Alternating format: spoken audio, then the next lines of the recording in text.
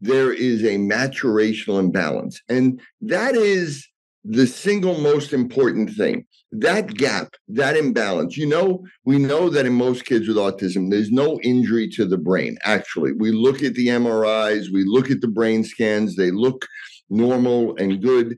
We know there's most often no metabolic cause. There's no genetic mutation in the majority. So what is the actual problem? And the problem is that gap in development. And that's what our research is showing. And what leads to that primarily is really these retained reflexes. Hello and welcome to Autism Parenting Secrets. It's Len, and I'm so happy to welcome back to the show Dr. Robert Melillo. For decades, he's been doing pioneering work in developmental functional neurology, brain imbalances, hemispheric integration, and the correction of most neurobehavioral disorders and learning disabilities. He's the author of many groundbreaking books, including the bestseller Disconnected Kids, and he now sees patients from all over the globe, both adults and children, at his private practice, the Melillo Center for Developing Minds. We've received so much positive feedback from his first appearance. That was episode 133, Correct Imbalances First. And if you haven't listened to that episode, you might want to do that first because this discussion will definitely build upon that one. So in that prior conversation, we covered what the Melillo method was and how it helps.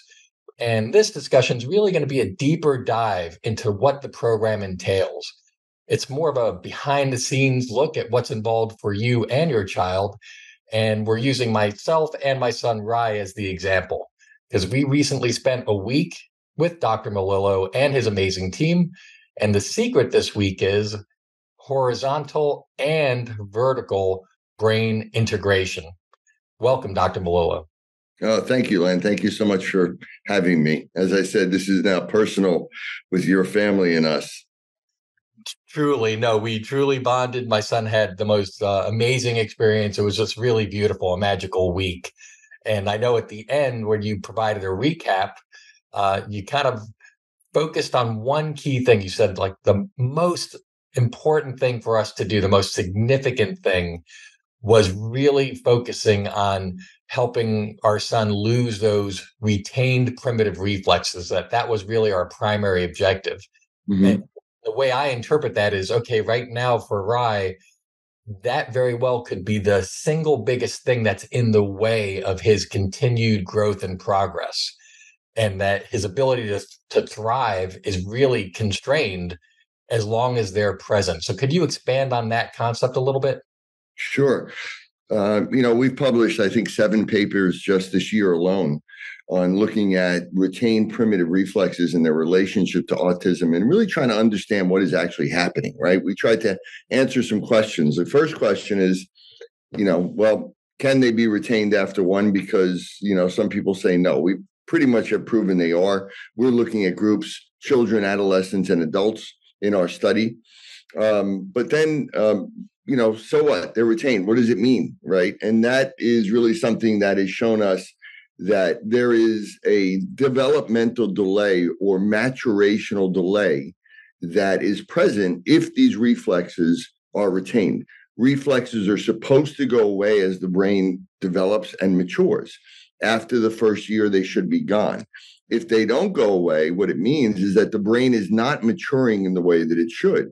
But because the right side of the brain develops in the first 3 years, and then the left side of the brain develops in the next 3 years, that's the reason why we end up with a very asymmetric brain. And that is unique in the degree of it to humans. And one of our greatest advantages that during that process, if there is something that causes a delay in that early stage, it's going to have more of an impact typically on the right brain and hold that back and slow it down, which then in many kids with autism, what we find in the way I start off is that these individuals, even the ones that are non-speaking and really seem, in their own world, are really gifted. They have these genius level left brain skills.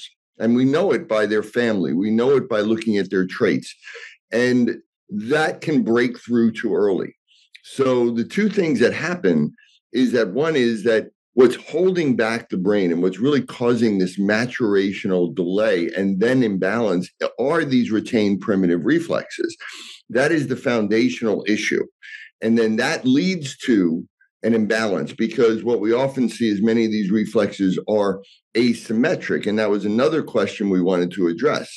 If they're asymmetric, meaning they're more on one side than the other or more delayed on one side than the other, what does that actually mean, if anything? And what it means is that there is a maturational imbalance. And that is the single most important thing. That gap, that imbalance, we know that in most kids with autism, there's no injury to the brain. Actually, we look at the MRIs, we look at the brain scans, they look normal and good.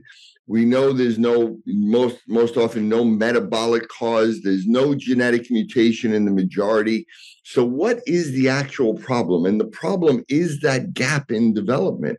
And that's what our research is showing. And what leads to that primarily is really these retained reflexes. Now you say that, and I understand that, but the broader, awareness is that, it is a brain issue, right? Like, so that I think I just want to pause on that. That is news, not news to you. You've been doing this work for a while and confirming it. But again, for many of our listeners, perhaps that's something really to take in, because if that's true, and you have ample evidence that that's true, my goodness, what incredible opportunities there are, again, to help your child go from wherever they are to some much better place. Yeah, and that is, I think, one big misconception. There's a couple, but one is that there is a brain injury. And that's part of the reason. The first question I ask almost every family when they get here is, has anybody tried to explain to you what's actually happening in your child's brain? And the answer, even if I had a woman yesterday that has spent over $2 million, and her son is still in a residential center at 15 years old, right? And I said to her, has anybody tried to explain to you what is happening in his brain? And she said, no one ever tried to explain that. So it really comes down with what is the problem? And it's not an injury. And the reason why most people don't know what it is because of that. If it was a brain injury, it would be easy, right? We could look at the brain and say, that's the problem. There's the injury. But one of the reasons why it's so mysterious, and the reason why people don't tell parents what's happening, is because they don't know what the issue is. They really don't know. They don't really have an idea, because it seems like this mystery. But there is not an injury in the brain. And in most cases, there is no genetic mutation. So you look at it and say, okay, then why can't we improve it? I mean, what's really preventing us from making a difference? Right. Right. No, it's powerful. And when you talk about the primitive reflexes being there, and again, because now we spent a week with you, one thing I thought was interesting is I read your book and I understood more, by reading your book, the concepts of these various primitive reflexes, their names, how they work. And I was looking at my son and just basically saying, yeah, I don't think he really has them. It wasn't obvious to me. And again, once you got your eyes and ears on him, and your team, clearly that wasn't the case, right? There was ample room for him to improve, but it's a weird thing where it's not something you can really, especially if you don't know exactly what to look for, you may not even notice that these primitive reflexes are there. Yeah, that's exactly true. It's you can't look at a child and say they have retained reflexes.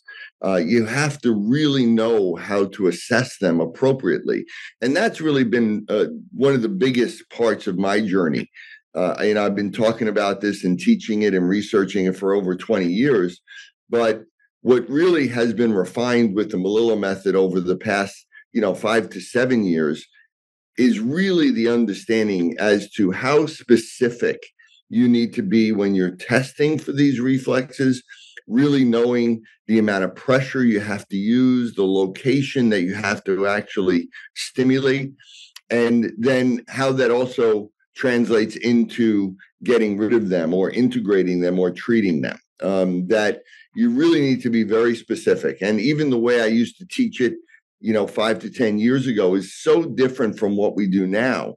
And we get even much better results because of the specificity. And until you really test if these reflexes are there accurately, you really don't know. There's really no way of knowing. I mean, there's some clues, obviously, in things like the way they sit or how they sit in class, or if they have difficulty with certain things.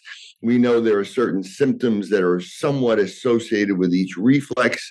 But again, most parents, you can't just look at your child and say, that they have retained reflexes. I mean, if there was some obvious delays in their motor milestone, if they're uncoordinated, if they're clumsy, if there are these clear muscle tone imbalances, which there aren't on every kid, then you know that these retained reflexes are there. But they can be there in a kid that doesn't seem to have any of those issues and didn't have any motor milestone delays, but may have speech delays or other delays. Right, right. And I know when my wife and I were looking at this opportunity, saying, okay, well, how can we take advantage of it? I know you serve parents and children, and you do things virtually, but you also have your clinic where people can come in person. And the way I look at it is just like right now. I mean, it's amazing what you can do virtually. And there's even functional medicine doctors or MAPS doctors, who will do virtual consults, and can really be that guide virtually. But even with those people, it's so much more powerful if you can see them in person, because you just can't replace the insights, what you can see firsthand, which is why we thought about just kind of working with you virtually, because it'd be much more convenient. We're down in North Carolina, you're in Long Island, New York.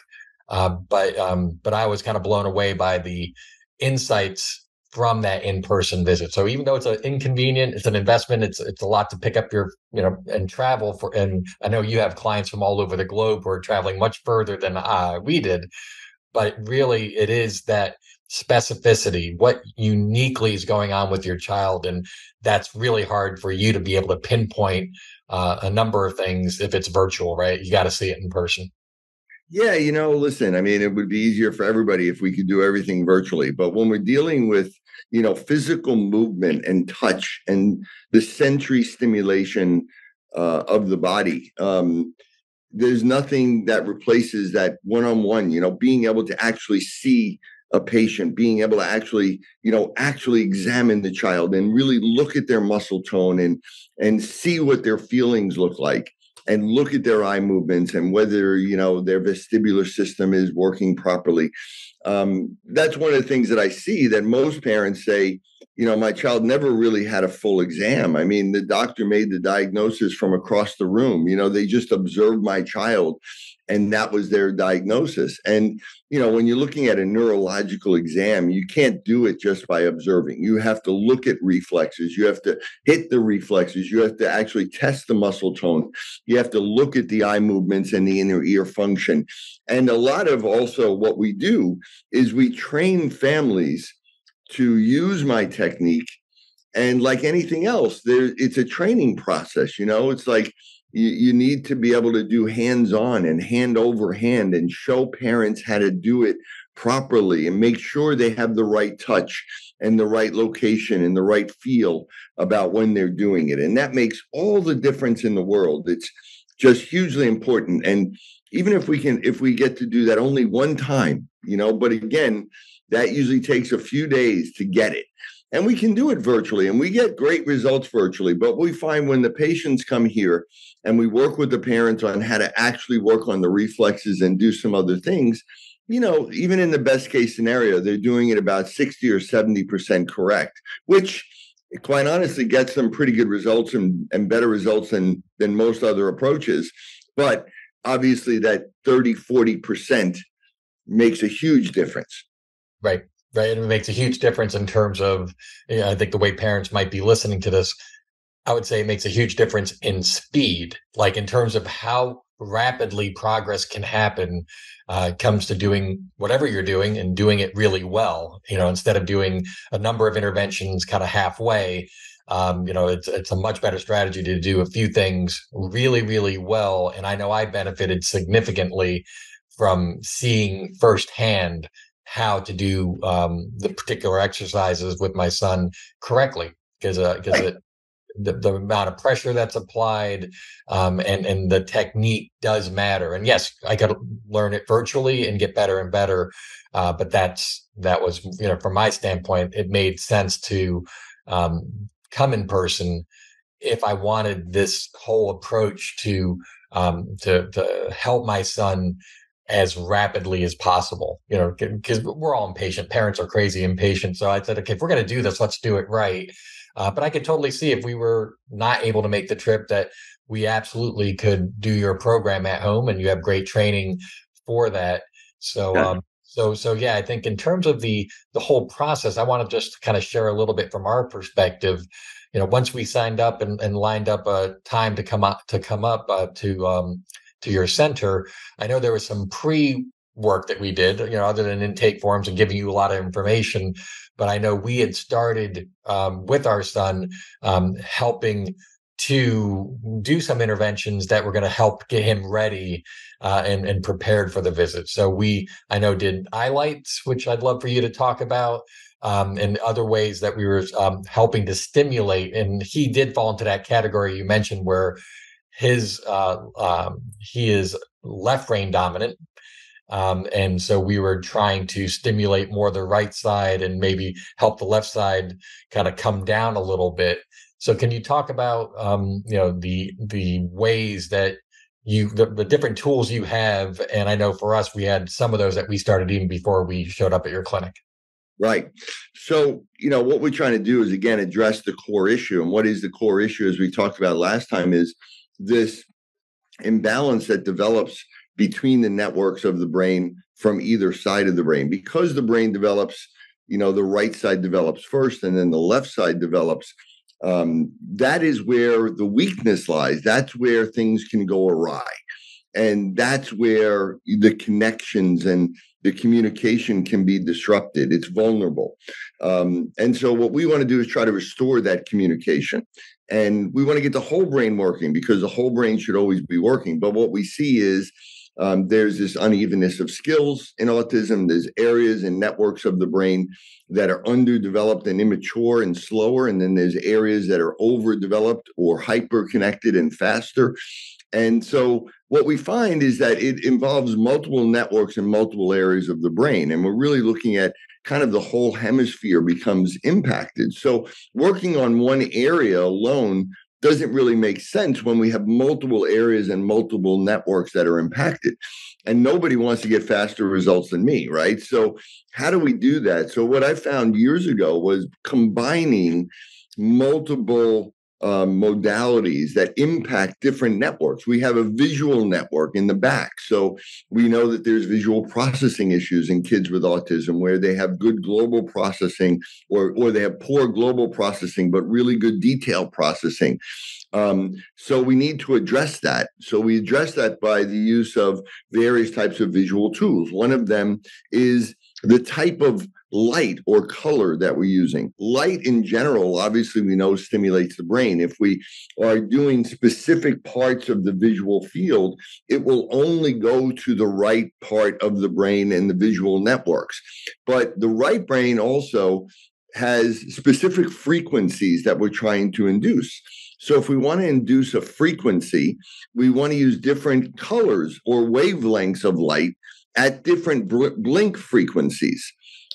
By having different blink frequencies of the light and by using different wavelengths of colors, we literally can induce specific types of wavelengths in the brain. And that's what we're trying to do. Ultimately, what we're trying to do is we're trying to change the brain waves. We know people have heard things like delta, theta, alpha, beta, gamma. This just means different frequencies of brain waves, and networks need to be on the same frequency band to communicate, like a walkie-talkie or a radio. And so we need to tune those in. So the iLights is a great tool that was developed by a friend of mine, Dr. Peter Gillet, years ago. You're looking at different colors of lenses and different colored lights that work in a hemi-field way. So they can go only to one side of the brain or the other. So we use, for the right brain, typically blue. We could also sometimes use violet or green, but mostly blue, which is a frequency that's shown in research to impact the right side of the brain. And we do that with all the modalities. So we use certain frequencies of sound or music, certain types of, metronome sounds. We use different types of somatosensory, tactile, movement, balance, proprioception. And then in the cognitive realm, there are different types of academic things we can do, or cognitive skill activities or exercises. Smell is a hugely important stimulus that almost nobody checks sense of smell. In almost every kid with autism, they have an altered, unbalanced, or maybe even completely absent sense of smell. And smell is hugely important, but different types of smells impact the brain and the hemispheres differently. So it's using a combination of modalities that's specific for the child that really makes the difference in our program. And we believe, that is what helps us get the results we get.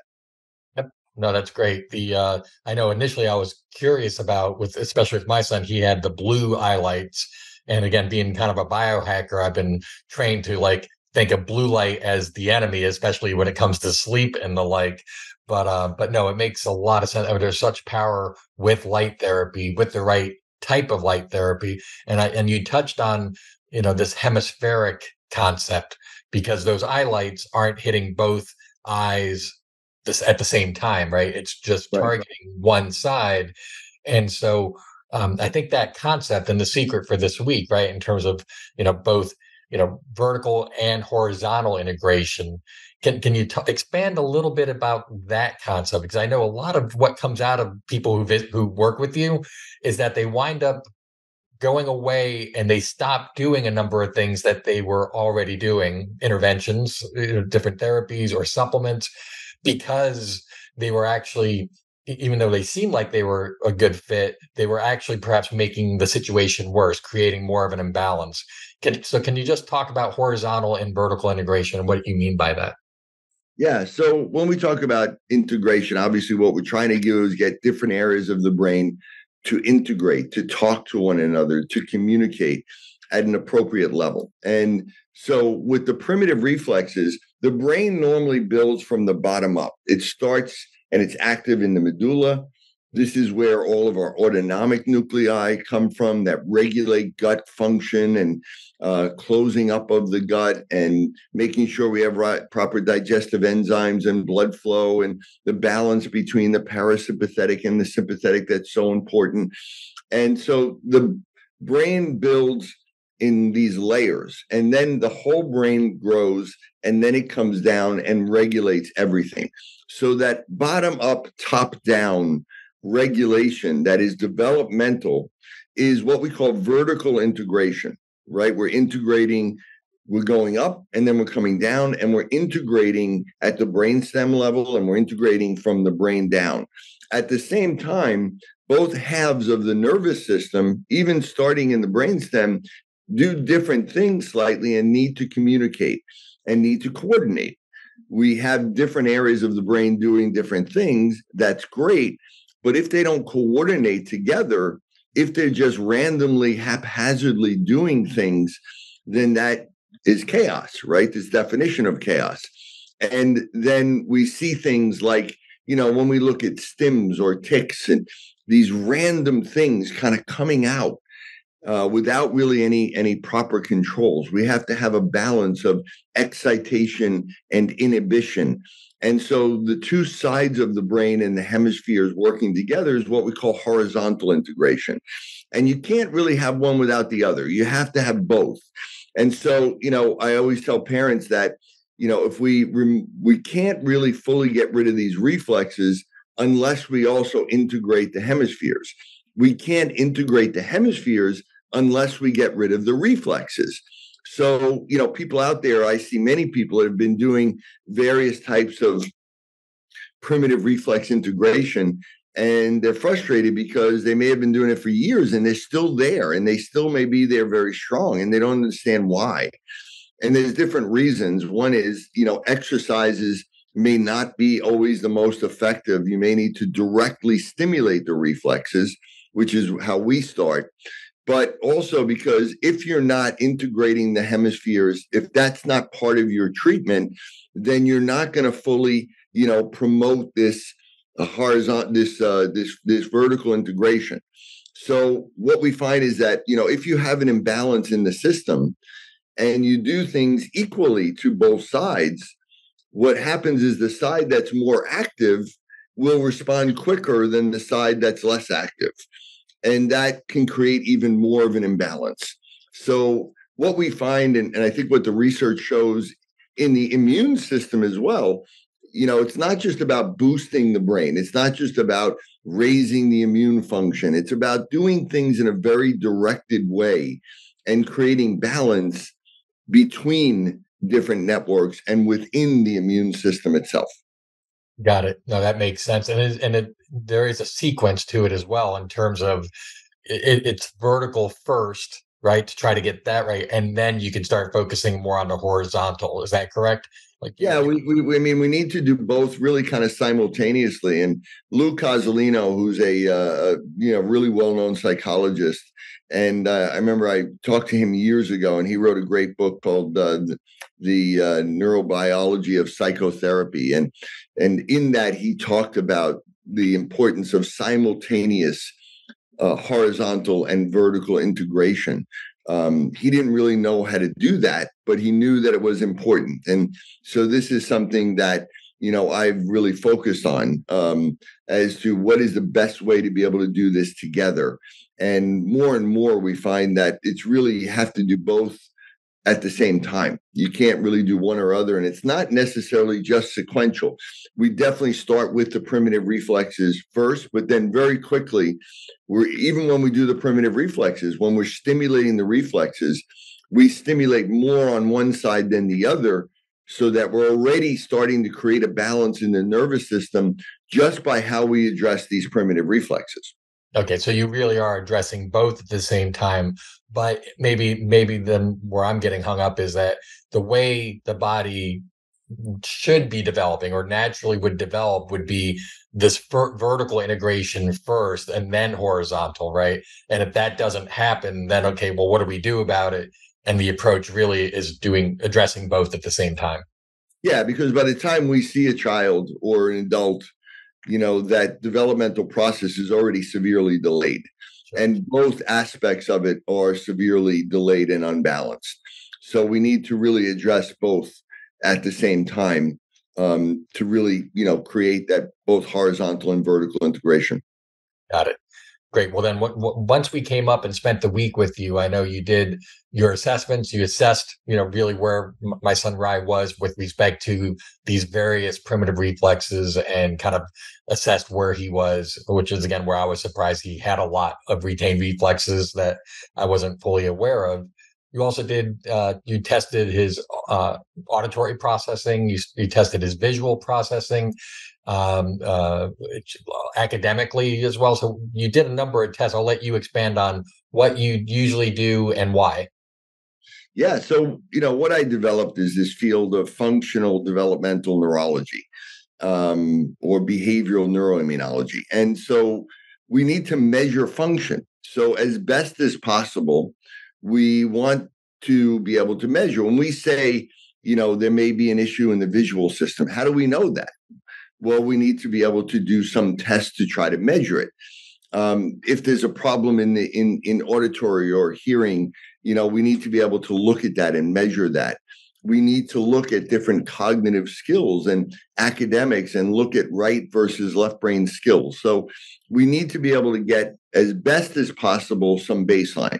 Now, most of these tests, really can't be done in children that are functioning at a level, under 5 years of age. But with the academic testing, it does go down to pre-K, it goes down to 4. So, there are certain children that we work with that may be very young, non-speaking, that we can't do a lot of objective tests. And that's where, again, the neurological exam that we do is so important because that's where we can actually see, are the reflexes there? And, and we have ways of working with children that are going to be very resistant, right? I just spoke with parents yesterday and, they went to a couple of other doctors that are in the functional neurology realm, but don't really work with the more severely delayed kids that are really challenges in to work with. And they went in there and they tried to work with their son, and it just wasn't happening. And they both said, you know what, you got to see Melillo, because, this is beyond what we do. So for anybody worrying, well, my child, it may be really resistant if you touch them or go near them. That's what we work with every day, all day. So we know how to be able to go about that. And we know how to train parents how to work with that, which is a huge issue.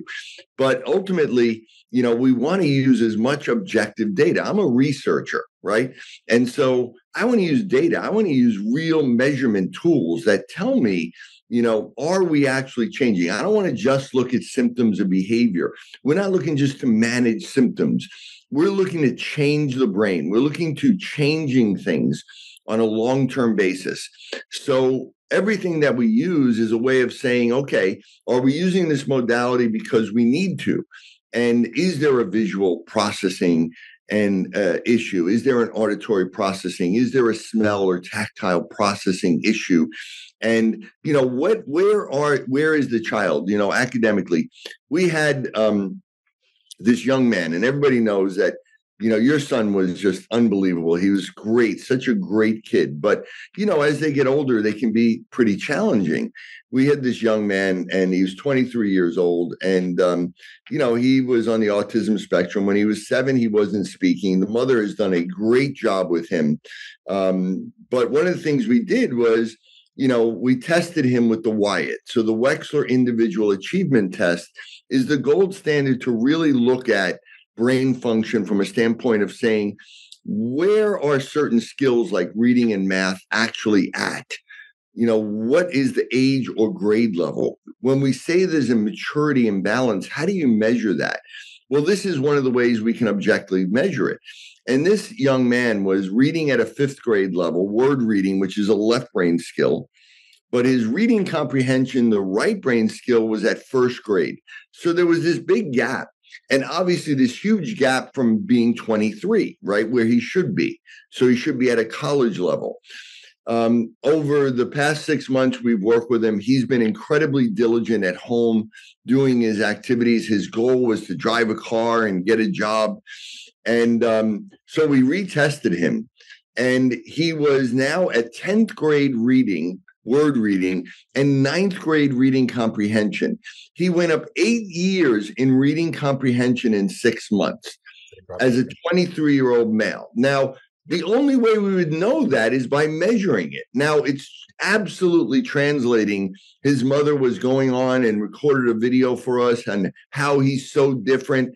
And now he's actually going for his driver's test. And the mother said he absolutely will pass it.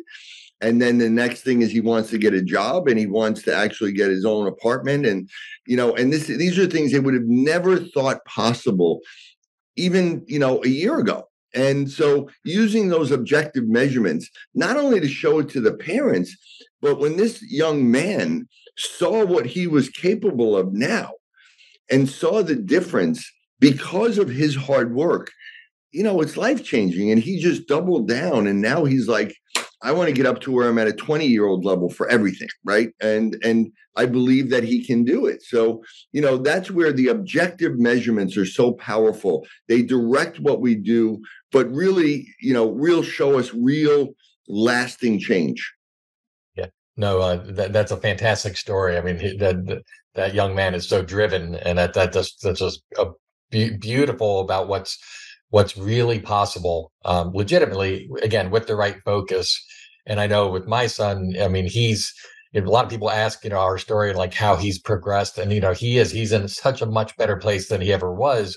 And right now, though, I know his younger sister, who's about a year and a half behind him, just passed her driver's test, and he hasn't, and he wants to, but that's something where, as much as he's progressed in so many ways, his focus, he gets focused on certain things, and just in terms of awareness, being on the road, I'm wanting him to be more prepared for something like that, which is why we feel like doing your program is going to help us with that fine tuning, because we've done, just like the parents you mentioned, every parent is diving in, doing so much for their son, and we have as well. And we got better and better at figuring out what could be useful for him. But I know we've laid a foundation with the work we've done with, taking nutrition seriously, living in a very non-toxic environment, which takes a lot of effort. But we feel like a lot of what we've done up until now has really prepared him to really be able to benefit from the work that we're doing with your program. Oh, absolutely. And you can see it. You can see it in him. You see it in the kids that come in, and the parents have done so much.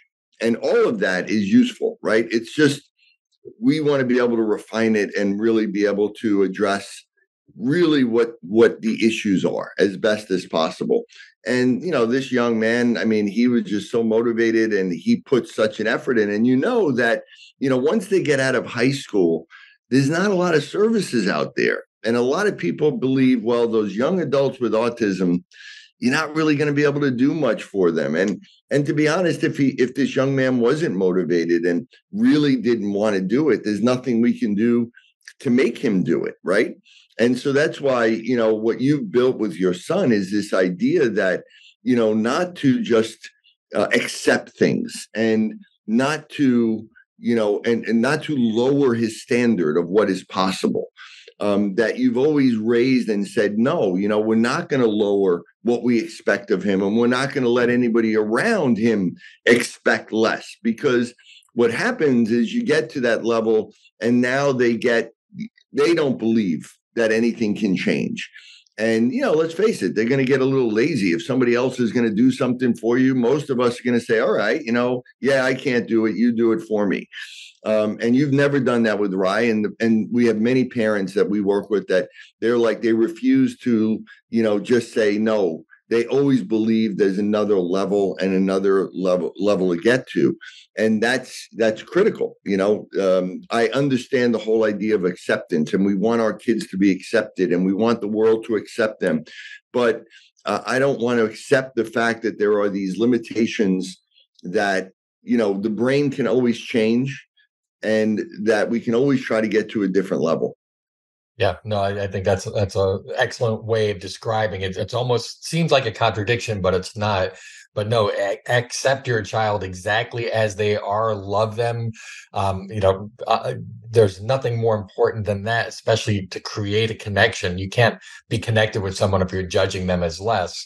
So acceptance is super key, while at the same time wanting more for them, not lowering standards, not believing what many of the people will tell you, hey, to lower your standards, to not be unrealistic. And that's where there's acceptance with determined action to meet your child where they are, meet their needs, and to address what might be at the root of what's going on with them, which again, your whole method is about these imbalances, that there's ways of helping your child to have greater balance, better integration, which then will translate into those things that you're really hoping for, whether it's behaviorally or in terms of capabilities, speech, the list goes on. And I know you do specialize now more so in the more complicated cases.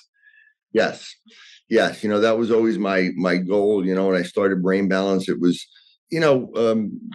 cases that weren't as severe or as complicated. But my goal was always to get there. And that's really what the Melillo method is. And that's the difference between it and work that I've done in the past, like the Brain Balance Centers. And even, I have my third edition of Disconnected Kids coming out next year. And it's very different. There's a lot of additions because, again, at 60 years old, I'm still doing a PhD, a doctoral study to try to get to the next level for myself. That's the whole thing. You always have to walk your talk, right? With your kids, you have to be the example. You can't push them and say, hey, you can do it if you're not willing to do it yourself. And, we've published more research this year. I published about 100 papers, but we're published probably 10 papers just this year alone. So I'm not slowing down. This is motivating me more.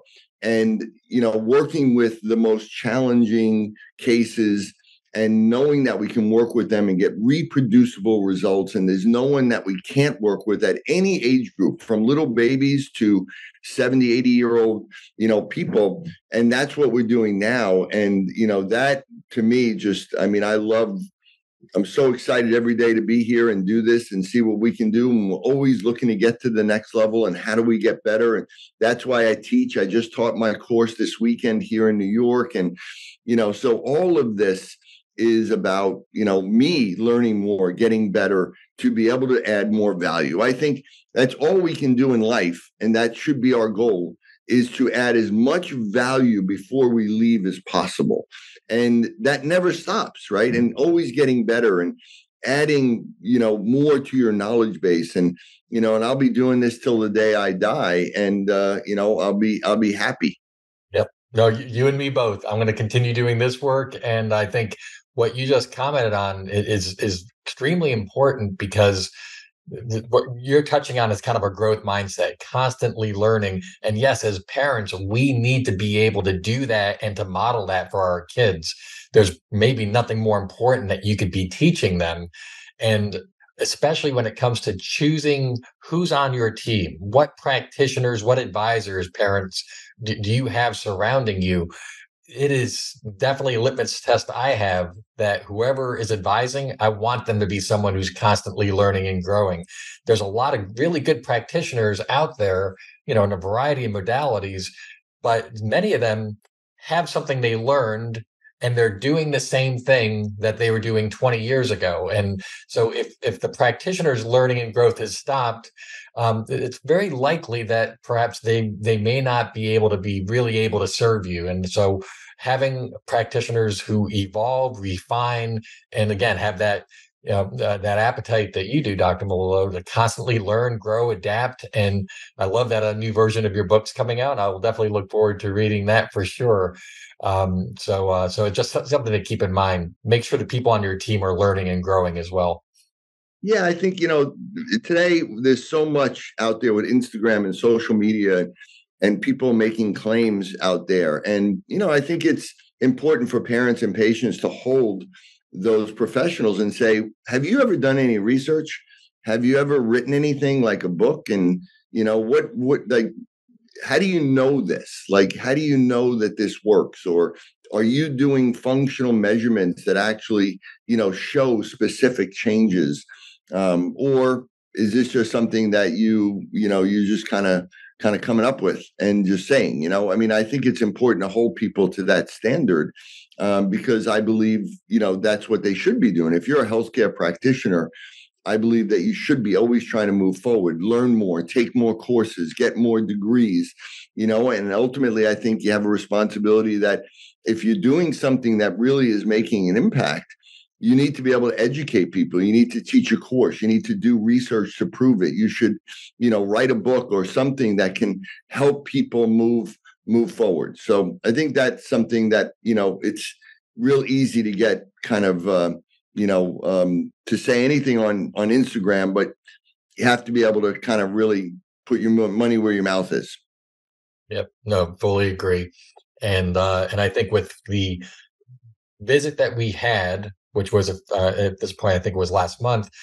Now with what we're doing with you, we have virtual consults to kind of connect and to see, and we have one scheduled in a couple of days to see how Rye is progressing, whether there's any changes, because otherwise what we're doing at home is a home program or exercises to stimulate those reflexes. We have something that we're using, which is called interactive metronome, which I think you might want to explain what that is in terms of these. It almost, from Rye's standpoint, it's a game. He's basically doing games, and video games generally aren't necessarily something that's positive, but in this case, it's part of his learning and growth. But we're doing these at-home exercises, and we're checking in periodically with you to see how he's progressing. And then at some point, we'll be up again for a return visit, so you can do your assessments again, see what's changed. And the measurement concept, by the way, I love. That's what I used to do for a living, was being able to measure how well things were working at these big behemoth banks, and then re-engineering the processes to improve. So the fact that you're focused on measurement It is true. If you can't measure it, you really can't improve it. And love that we have some benchmark data to be able to track rise progress. But can you talk a little bit about the metronome? Yeah, sure. Well, again, it comes down to changing timing and frequencies. And obviously, movement is the single most important thing. Movement is what created brains on our planet to begin with. Movement is what creates brains initially. And that's why, anything that affects movement or the quality of movement, like retained reflexes, is so impactful on the brain. And so being able to change the coordination and the timing and the rhythm of movement. The interactive metronome is a tool that was developed really in the late 90s and has really perfected and really gotten much better and really, as you said, become more and more gamified, but is a great tool. There's very few tools out there that can actually change in the brain and in the body. And it's one of the proven tools that Olympic athletes use and high-level athletes. But for therapy, I was one of the first users of it. I started using it, I think, in 1999.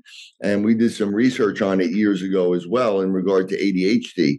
But it is a great tool that is about being able to create coordination between both sides of the body and using time and sound. Everybody knows of a metronome as a sound, right? And you can set a timing. So it's a way of coordinating things like people in a band that aren't actually connected. How do we actually connect areas of our brain together that aren't actually physically connected to one another? And the way to do that is really through time. Time, space, and time is really the way the brain really communicates with one another because it's fast, it's instantaneous, and the brain doesn't want anything that's going to slow it down. And so, how do we change that spatial temporal timing pattern?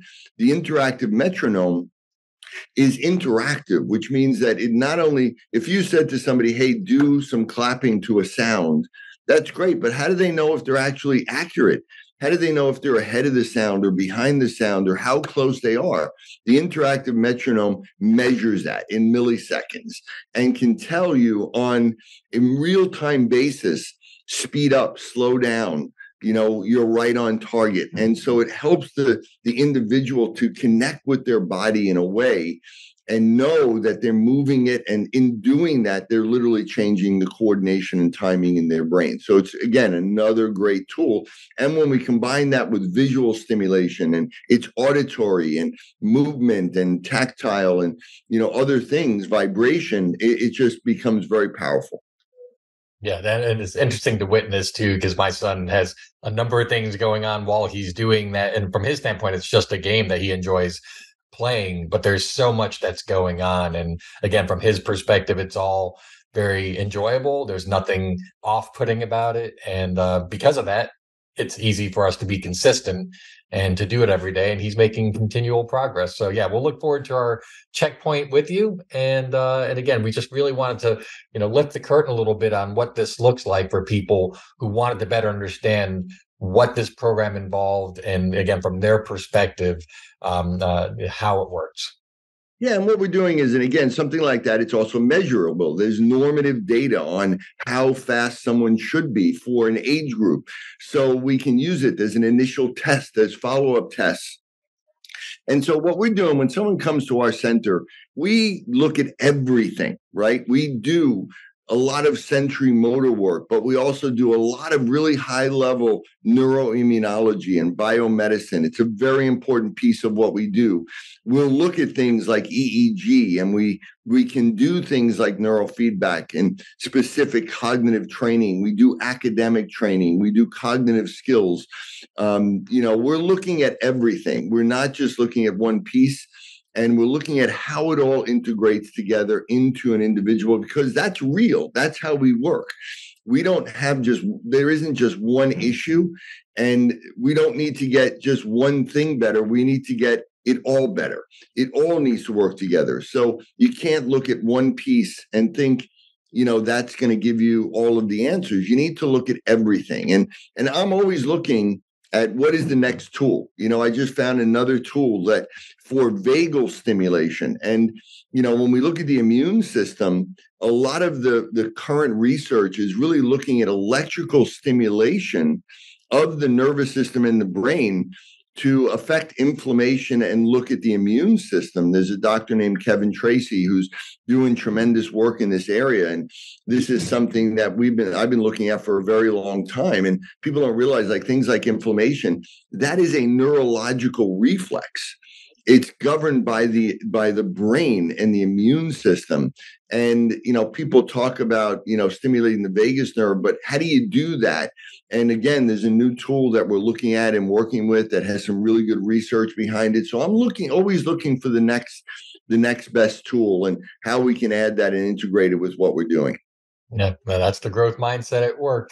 And I love that when you say that you're doing, looking at everything, that is really powerful, because with the idea that what it results in, like the plan that we have for Rye is like, you looked at everything and now we have a plan of what makes sense to do now.